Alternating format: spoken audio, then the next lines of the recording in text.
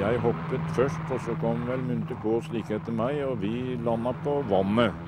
Det var jo islagt og snø på. Men de andre, de landet oppe i kjerra, husker jeg, men det gikk bra med de også.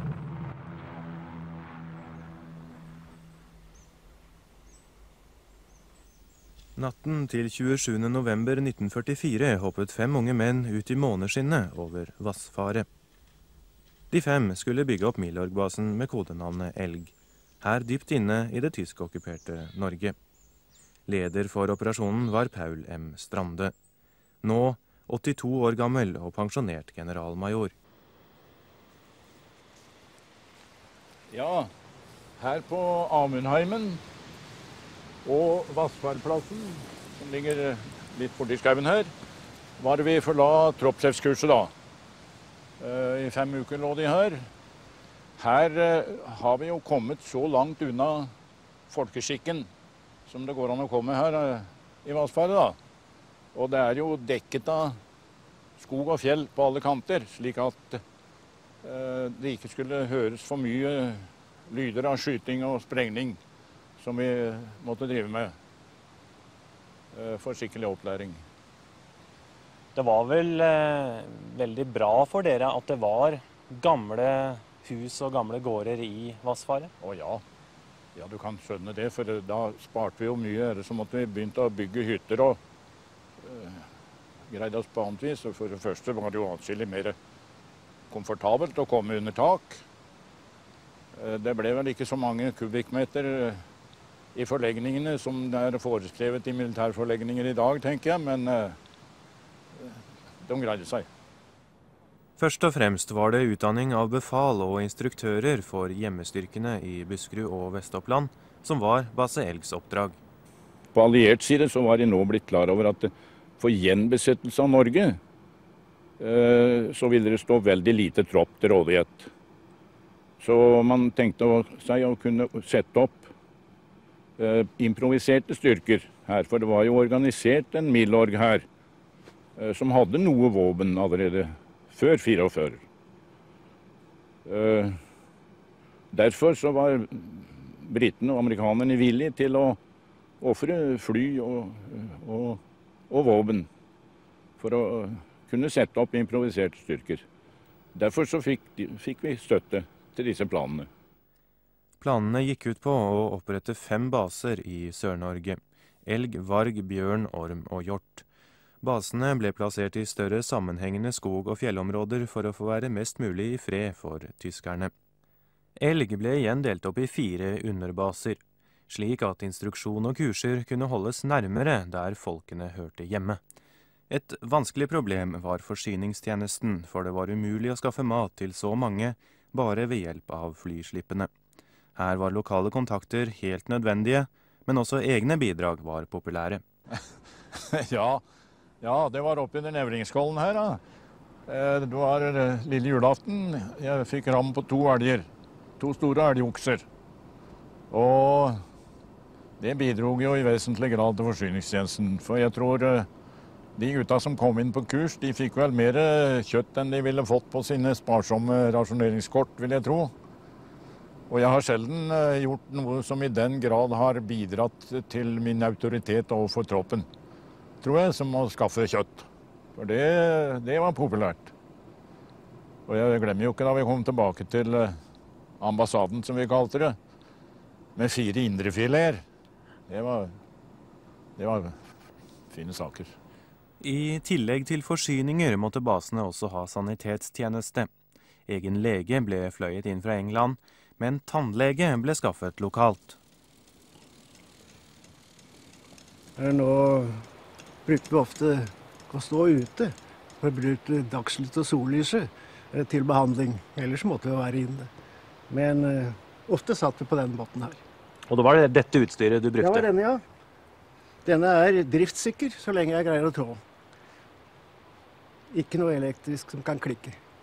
Fikk du noen reaksjoner fra gutta når de så redskapen din? Nei, de var bare glad at de fikk behandling. Husk på at det var i første rekke å hindre smerter. Hvorfor jeg var der inne. Det var nok så viktig. I selve hovedbasen i Vassfaret kom det aldri noen stor tysk razzia. Men i underbasene fikk de ved flere anledninger tyskere inn i området. Hugo Munthe-Kaas var sjef for underbasen i Vassfaret. Da den store razziaen begynte her, så sendte tyskerne tropper inn over skauen for å finkjemme og prøve å finne våpenlagerne. Samtidig så kom det en gruppe av Gestapo-folk opp hit til hytta bak her, Perskula som den heter. Og de etablerte seg der da, 6 Gestapo-offiserer og 2 damer i uniform, antageligvis kontorpersonale. Og jeg førte da min stab over hit, og så omringet vi hytta her med overhøyde på alle sider. Og innstilte oss på at her måtte vi likvidere hele besetningen da, de 6 offiserene og de 2 damene. Og så var da tanken at vi skulle sprenge hull på isen nedenfor her på Buvatnet, og så slippe likene nedi der og rengjøre alt blod og sånt, og sånn at alle spor var borte, at man ikke skulle finne flisa etter denne staben. Nå sendte jeg jo meldinger over til major Strande da, som var sjefen, og jeg fikk noen meldinger tilbake, det kan du kanskje fortelle om. Ja, det var jo nærmest anmodning om å forskyte da. Våre direktiver gikk jo ut på at kunne vi greie vår jobb uten å skyte, så var det beste. Og vi kunne jo skyte i selvforsvar, og vi kunne dessuten gå til angrep hvis vitale interesser sto på spill.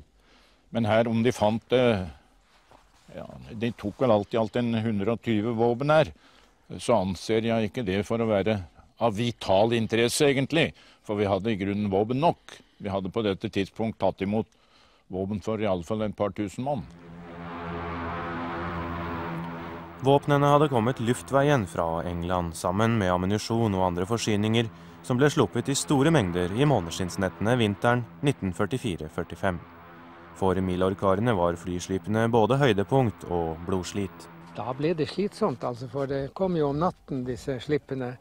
Og det var jo gunstige forhold for flyverne, var som regel vindstille på måneskinnsnettene. Og vi måtte jo helst være ferdig med å slette alle spor før daggry, slik at man ikke risikerte tysk overflyvning som kunne spotte eller observere det som hadde foregått. Dette er en av de beste vi hadde, eller for å si det rett ut, det var den beste vi hadde, for den ligger veldig høyt og er dermed gunstig for flyverne. Flyverne behøvde ikke tenke på noen høye fjell i nærheten, og flyretningen var jo inn her da og fortsatte ut den veien. Og det heter da Elgtjern, dette stedet her, og her tok vi da inn 10 flylaster. Vi hadde jo flere plasser, men her tok vi inn 10 flylaster og fikk til sammen 108 containere, pluss 17, er det 17 større? Ja. 17 pakker. Så det var en meget lukrativ plass. Det ble altså ikke kamphandlinger i underbasen i Vassfaret. Men i underbasen her på Haglebu øverst i Eggedal ble det kamp. Den taktikk vi fulgte da var at når det kom melding om razzia, og det kom ofte, og som regel falske meldinger, så inntok de forsvarsstillinger eller gikk i kringvern. Og det gjorde de her også. Inntok forsvarsstillinger, forberedte forsvarsstillinger. Og her ble de da angrepet. Jeg ble liggende sammen med Holst oppe på ambassaden som ligger der. Det var full kommandostilling der oppe. Og vi hadde radioforbindelse fra ambassaden ned til Grantangen her og til Ruglandseter. Og vi observerte i første omgang at det kom tyskere over demningen der nede.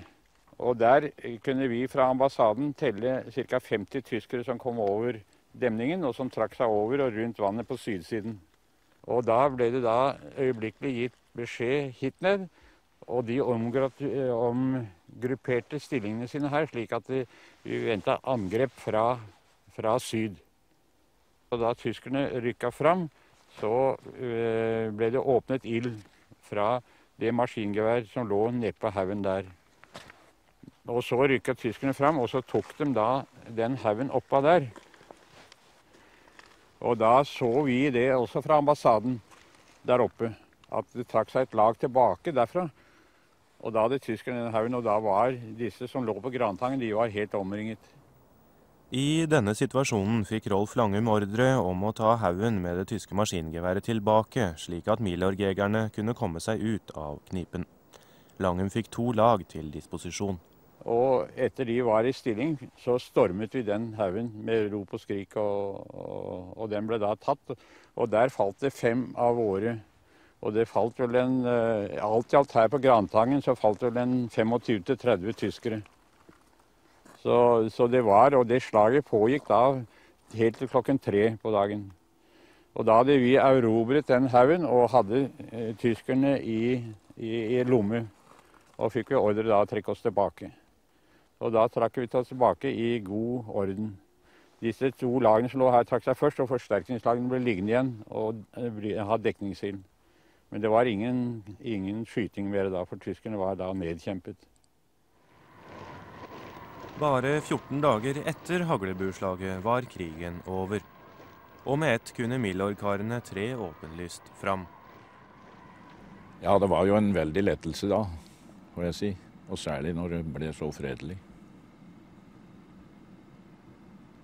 Men for enkelte man var jo mange av gutta som var tent da, og var i grunnen forberedt på at hvis det ble noen kamper, så måtte de trå til. Så det ble kanskje, for enkelte ble det kanskje en antiklimaks, kan du si. Men etter hvert så brøt jo gleden løs da.